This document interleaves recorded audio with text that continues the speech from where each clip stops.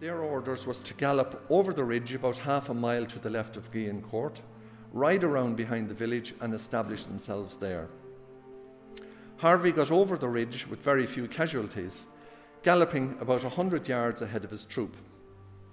I saw him galloping straight towards me and wondered what on earth he was going to do, for I could see a little trench full of Germans firing away with their rifles and machine gun.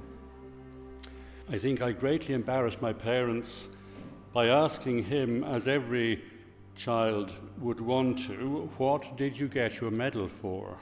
My father intervened as fathers do in such situations and said, and I remember his words to this day, possibly 50 years later, "Oh, some man saw him do something."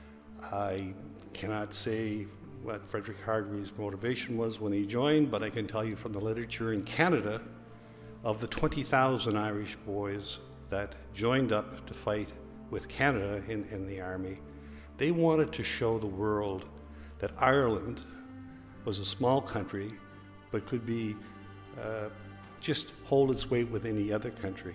Still at a gallop, Harvey turned his horse and rode at speed. When he got close to it, the trench that is, still miraculously untouched, he realized that his horse would never jump the thin and almost invisible barbed wire.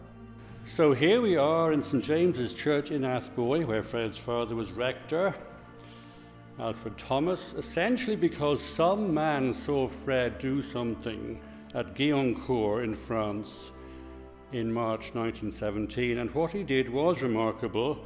And it was at this critical moment that Harvey dismounted, ran forward, hurled over the triple wire entanglement. Firing his revolver on the run, he shot the German gunner.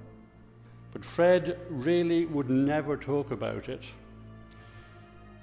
Interestingly, what he did say was that he lost his temper.